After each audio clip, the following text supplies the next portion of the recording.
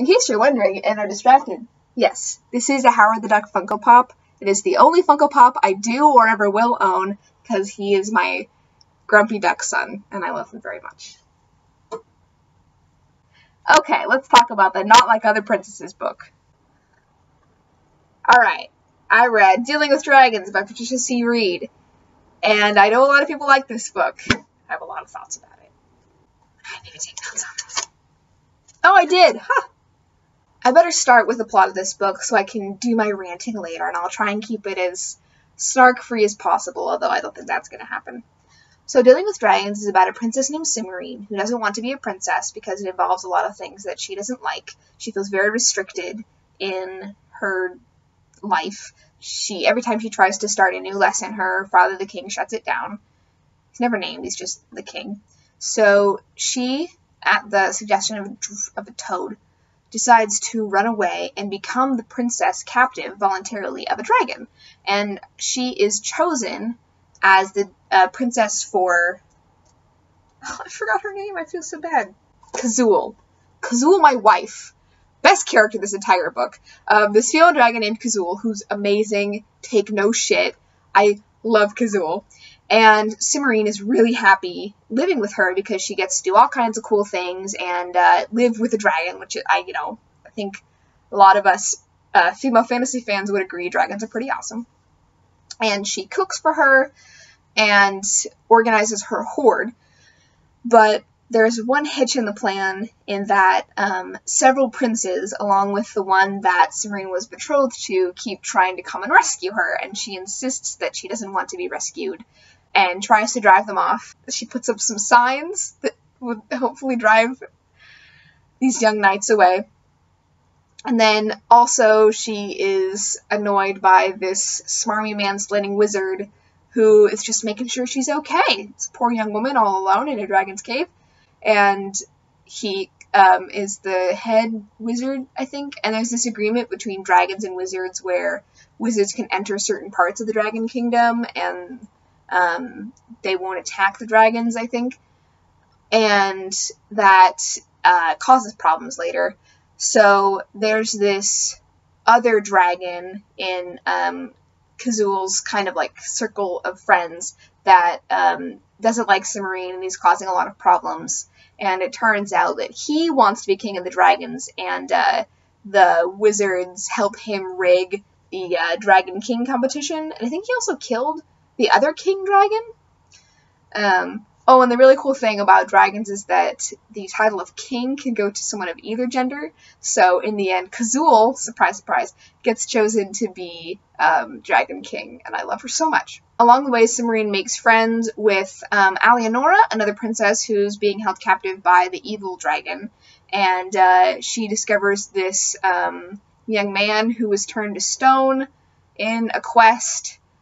I think he's like the second son, and he expects his younger brother to come and save him, or something like that. Like, it's playing with a lot of fantasy tropes. And everything turns out alright. There's a really cool witch lady named Morwen, and there's a lot of great female friendships in this book, which I think is one of my favorite parts about it. Unfortunately, one of the tropes that it plays with has been, I think it's from a seam that's been well played out by this point, and it's one that I was annoyed by pretty much ever since I started the genre, is that these girls who are princesses don't want to be princesses, and they run away because, oh, I'm only expected to do needlepoint. It's like, first of all, needlepoint's awesome. I love cross-stitch. Second of all, it's very second-wave feminism of like, oh, I'm going to reject all girly things because I'm cool like that. And third of all, I'm pretty sure princesses were trained to, like, be able to host important people of state and, know a lot of diplomacy and history. But that never comes up with these princesses because they're only taught needlepoint for some reason. And while, of course, they're being trained to be a good wife, and that's very gendered, I think historically princesses had a lot more to do.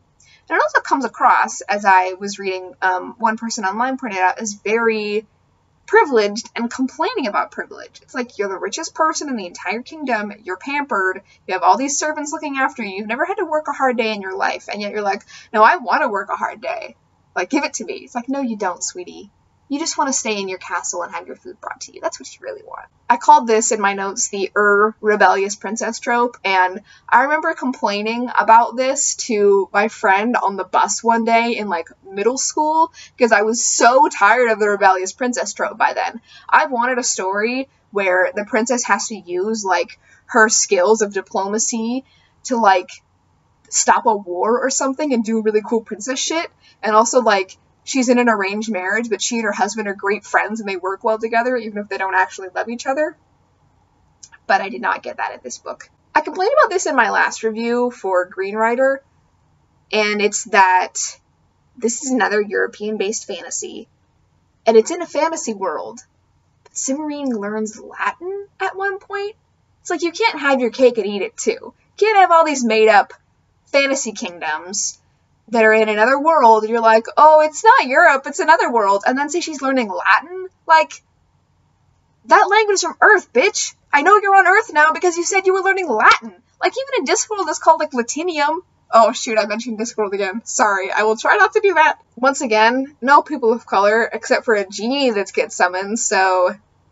nice. Way to, like, circa Aladdin 1992, Middle Eastern stereotypes, haha. I could see how this book could be really sweet, and I could have really enjoyed it, but another thing that it had was a tone problem, and I think it was Terry Pratchett, whoops, there I go again, who said that there's a difference between writing to children and writing down to children, and I think you can write in pretty much the same way. I mean, adults don't have to read overly complicated books either. You just have to have slightly different subject material. You know, you don't want a lot of rape in a child's book, obviously. I don't want to read a lot of rape in an adult book. And you have to present the child character as someone to look up to, or at least that the characters can sympathize with. But I think this book was really towing the line of writing down to readers. It was just very simple language and a little, like, cutesy, which is definitely not what it was going for. Like, it was trying to be the opposite of that. But there are so many better examples of writing for children that is not writing down to children. And unfortunately, I think this book was like trying to appeal to an older audience and writing for a younger audience, it felt like. Because the kids who are reading this book, you kind of have to have a fantasy toolbox and fantasy knowledge already, because this book feels like it was written for people who are tired of princess stories. Well, you have to be a certain age to be tired of princess stories. Probably like 8, let's say. That's about when I got tired of them. And this book feels like it was written for, like, to be read out loud to, like, a 7-year-old, when it should be for, like, a 9, 10, 11-year-old, which is unfortunate, because I feel like I was reading adult authors when I was, like, 11. Now, I may be a special case. I read a lot. I read way above my age range. But still, kids can tell when they're being written down to. And although this book wasn't overly bad at that, it was enough to be noticeable. Aside from the premise, which is a princess volunteers to be living with a dragon, there wasn't anything else original about the setting or the characters. I mean, Kazul, my wife, was really cool. Cimmerine was pretty standard. I mean, even Disney is doing rebellious princesses now. Merida. But the wizards were, like, obviously evil. The evil dragon, obviously evil. They're, like, twirling their mustaches up in here. The female friendships were refreshing, but it was very like, oh, we're in a cave now. Oh, we're in an enchanted forest. I mean, these books are called the Enchanted Forest Chronicles, so I really don't know what to say about that. You could type this or paint in the numbers with your eyes closed. There was not a lot of... I don't want to put the author down, but, like, I feel like there wasn't a lot of thought that went into the world building here. Kids eat up world building. You know how much money they make off of companion books to movies where it explains more about the setting? Kids will pore over that shit for hours. I pored over that shit for hours. It's easy to market to that. Again, don't write down to kids. They know when you do it. This book was very short. It was 212 pages. I don't really have anything else to say about it. Okay, bye. Howard, no.